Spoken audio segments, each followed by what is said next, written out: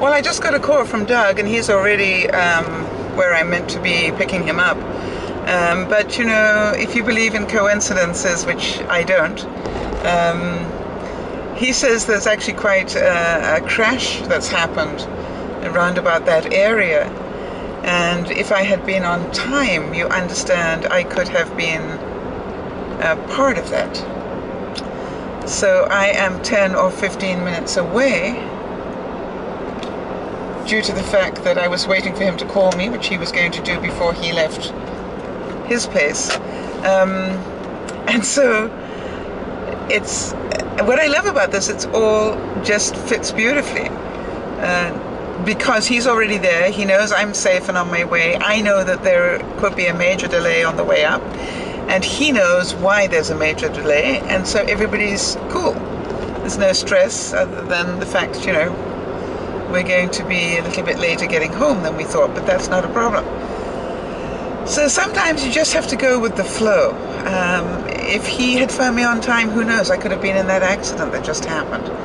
So I love to think about life that way. It's to me, they're just amazing, the things that happen like that people don't appreciate.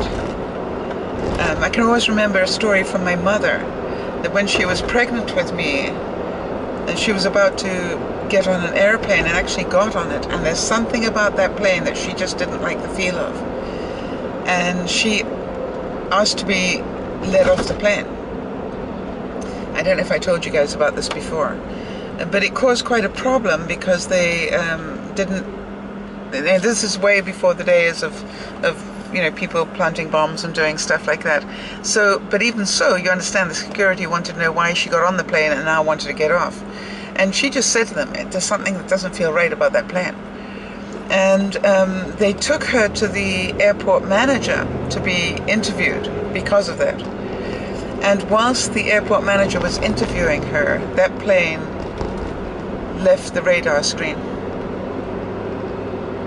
It went down, and nobody was saved. And which, of course, made it all the more suspicious to them that my mother had got off that plane. But she went through all the lie detector tests and everything else that needed to happen. And they realized she just had a premonition, and it was absolutely spot on. So sometimes you've got to listen to your gut. Sometimes, you know, you're not being a wuss. You're not being nearly as stupid as you think you are. When you get a strange feeling about somebody, there's probably a good reason for that. And maybe it takes 2 or 3 years to find out why that happens. And the same thing is when you get a good feeling about somebody and they maybe even do silly things. Remember the good feeling, because the chances are underneath whatever the BS is, there is a really good human being. And most of us have very big masks on to protect ourselves. And I know that for the longest time in my life, I protected my ego very severely. I really wanted to keep up appearances. I didn't want people to see me, you know, without my makeup or not properly dressed or all those things. You know, if I entertained, it had to be a 5-course meal. Oops, sorry. Sorry. You know, it just wasn't about being me, it was about the show. And then I just decided that was enough of that. I didn't want to do that anymore. It was the way I was brought up, but it's not the way I wanted to continue to be. So I changed that and started to be much more authentic. And it was much, much easier. A lot less stressful in many, many ways. And I would encourage you to be that person. Now, the only thing is that then when you do that, you also find some parts about yourself that you don't necessarily like as much.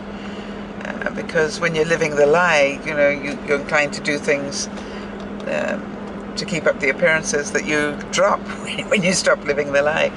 And so for me, it's about, you know, Susie Homemaker stuff. I'm really not good at that. And I realized that later. And I really admire people who are. And in fact, I was just looking at, I enjoy watching the Home and Garden channel. And I just happened to be watching it as I left. And there was this house that people were actually living in. And, you know, my question was, where's their stuff? You know? Because it looked like a show home. And there was no stuff anywhere. And I know people can live like that, and I really admire them. And try as I might, I don't achieve it. I have too much stuff, no doubt about it. And on that note, I'll speak to you later. Also now it's, I'm almost probably a couple of blocks away from where I need to pick up Dougie. And there has been no traffic jam that he was warning me of. I can't even see, at the moment anyway, where there's been a traffic accident. So with luck, all this worked out just beautifully. And I am just 10 minutes late, and that 10 minutes could have been a lot worse if I'd been in that accident. So, wow, isn't that just unbelievably good? I just thought I'd let you know that.